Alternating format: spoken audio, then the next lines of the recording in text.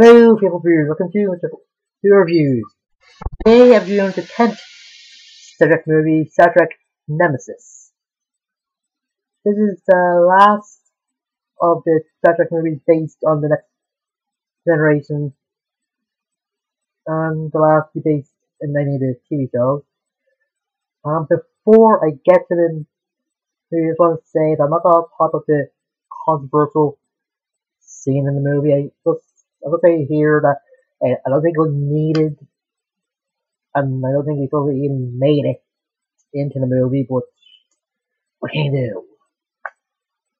Anyway, in this, as this person named Sinjon assassinates the Roman High Council or something, or head of the Empire, don't really know what to call him, and he just puts himself ahead of the Roman Empire. Also, Riker and Troy are married in this, and with Riker finally being the captain of the ship, they get promoted to first officer, or was it Picard #1 so far. And the weird thing is, Picard is the best man of Riker, and then when he's doing his toast, he's actually making jokes. Like, this guy it's serious about everything. You think he was drunk for all this. But yeah, for some reason, people complain that Wesley Crusher isn't in this scene. Yeah, a character that a lot of people hate or just don't like, and people claim are in it. I just don't know. And after when they get this signal from this planet, and it turns out the signal comes from this android who looks similarly to Data and sounds a bit like him, but it sounds more robotic. I don't know, like it sounds a bit like him, but something about the way he speaks, or his voice sounds a little bit different. And then Picard gets a call by Captain Janeway. Yeah, Admiral Janeway, sorry. And yes, there's another Voyager cameo. She just tell him that the Romulans asked for the Enterprise to pay them a visit or invite them to Romulus. Thanks to Sinjon. Oh, it's also there to tell Picard about her plans to rule the cosmos, and that she's the reason that he's able to have kids, and also she's also why his hair is gone out quicker or slower than usual. And I feel like he can't remember this because he put temporary amnesia dust in his coffee. Yeah, it's been a joke. They made just crazy. Anyway, when the crew gets to Romulus, they meet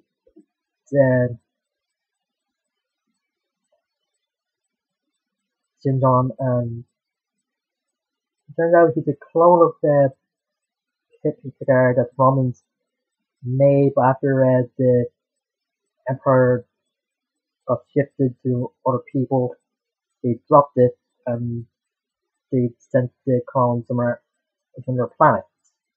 Now, Sinjon is played by Tom Hiddleston. I don't know if I'm right.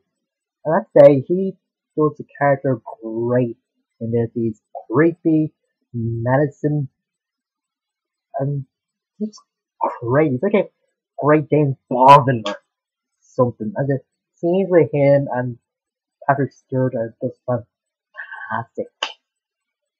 It's just great. I love Steve Rockwell. A debate between the two of them, when they're comparing their lives, or when Sinjon was like giving out the Picard. It's just good.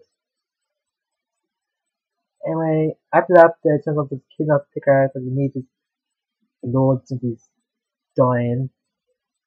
And turns out that the twin robot brother WBAD or something, was a sleeper agent that was founded by Sinjom to just get some coordinates for the other star bases or wherever to destroy them. But it turned out that the Picard did pull a switcheroo on Sinjom and they did free Picard. And there's a good space out between the Enterprise and Sinjom's ship, and then some Romulans start helping out. But who said Romulans have to be a bad guy all the time? And there's several weird moments where Sinjom just sends a hologram himself to the Enterprise. I guess they want to do something better than just have him on the screen. But whatever. And Troy gets one of the best moments he'll ever have. Probably the only best moment he'll ever have. Where he's trying to get into Sinjom's Viceroy's head to find them because they're cloaked. And the Viceroy is played by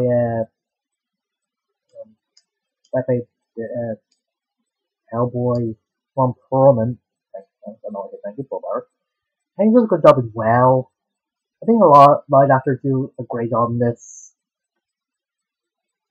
And they find Sinjom's ship and destroy it, and Picard goes over to destroy